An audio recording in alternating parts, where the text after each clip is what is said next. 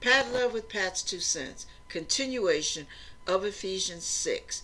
Now we are on verse 14. Stand therefore, having your loins girt about with truth, and having on the breastplate of righteousness. Are you living righteous? Now, that means that everything in your heart is hungering for the righteousness of God. You don't want to play games with him. You don't want to be a hypocrite. You want to practice what you preach. You want to live according to what you know. You want to live according to what you learn, the power the Holy Spirit gives you. So when you have a chance to hang out with your buddies and get high again,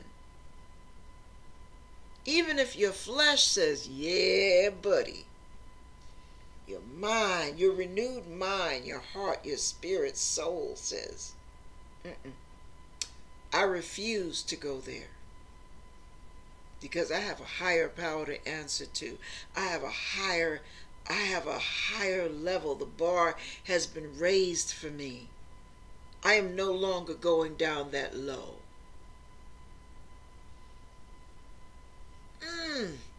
Righteousness. Righteousness.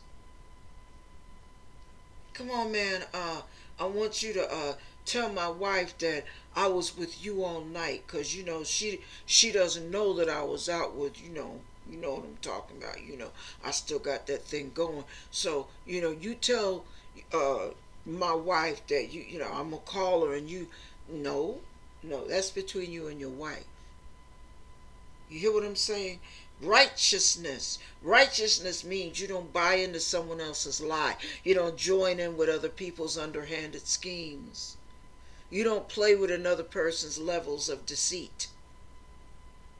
Touch not the unclean thing. Keep away from it. Keep your head. Stay out of that mess. Stay out of it. Stay true to you know who. Walk the walk. Don't just talk the talk. Walk the walk. Be an example. Lead by example. Live by example, not by your mouth flapping off at the jibs. Be who you say you're going to be. Be righteous. God says, be ye holy, for I am holy. So you're not sitting up in front of the internet looking at boobs and sex and body parts and penises and things flapping in the wind, and as people are getting it. Oh, no. While you sitting up there doing your thing. Oh, I want to say it so bad, but yeah. If I initialized it, it would be J-O. Put 2 and 2 together. I'm going to leave it at that. So instead of you sitting up here working yourself up into a tizzy over somebody else's phony sex, you don't even go there. You don't even go there. People think the Christian life is boring because of all that we choose not to do.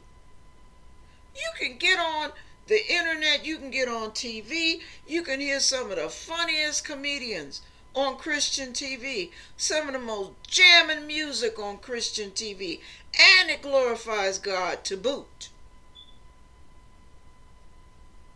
You can go bowling, you can get on boats, everything that you're big and bad enough to do.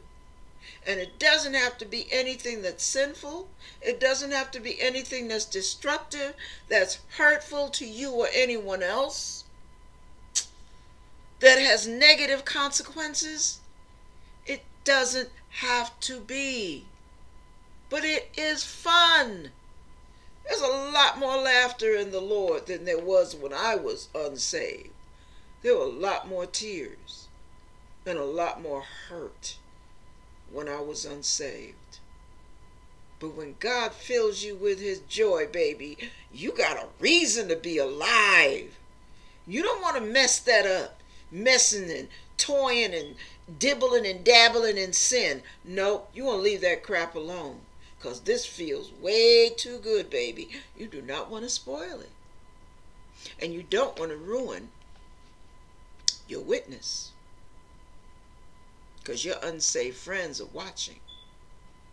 You get off in the car, they light up. Here, come on. No. You put that out in my car, baby. We don't play that. Don't put it out in my car. Put it out in the street. I don't play that. Oh, come on here. Don't you want something? No, I don't. Matter of fact, here's taxi money. You go and catch you a taxi. Because I'm not going to be pulled over with you with that crap on you. Stand up. Stand, baby. Stand. Having done all to stand, stand. Okay? You got your loins girded about with truth. Now have on the breastplate of righteousness.